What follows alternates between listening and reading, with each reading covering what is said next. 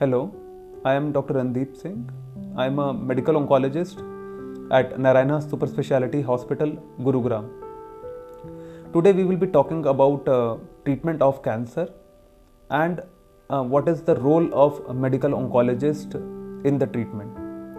Whenever we treat cancer, there is a team of specialists which they sit together in the tumor board and decide your treatment plan, and that involves the person who gives radiation or radiation oncologist, the doctor or the specialist who does surgery or a surgical oncologist like a breast surgeon or a gynae oncologist, and the third major part is played by a medical oncologist. Medical oncologist is a specialist who mainly deals with chemotherapies, hormone therapies, targeted therapies and immunotherapies for the treatment of cancer.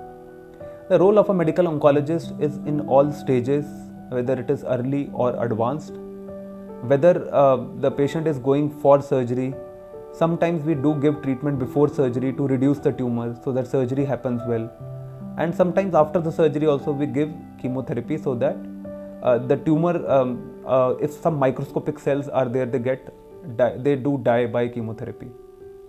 Chemotherapy is given in a very simple procedure.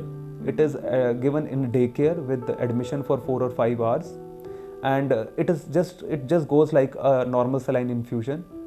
There are many chemotherapy drugs available, and a specialist like a medical oncologist is fully equipped to handle the side effects of your chemotherapy.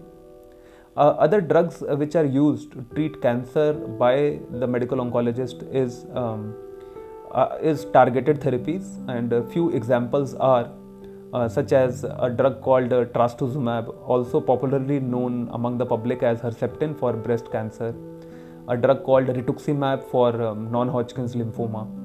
These drugs also goes like an IV infusion, but they only go and target some cells in the cancer and thus cause very less side effects on the normal body cells.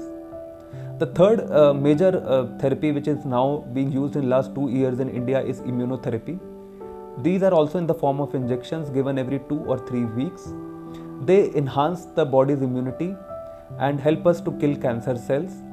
And few of the cancers where there is a major role of immunotherapy is in the lung cancer as well as head and neck cancers, skin cancers such as melanoma and kidney cancers.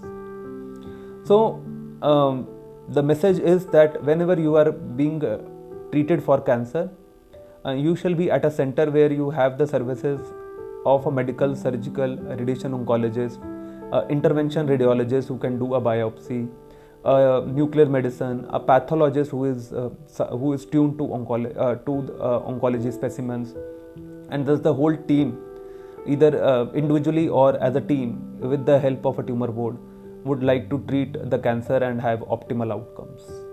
Thank you.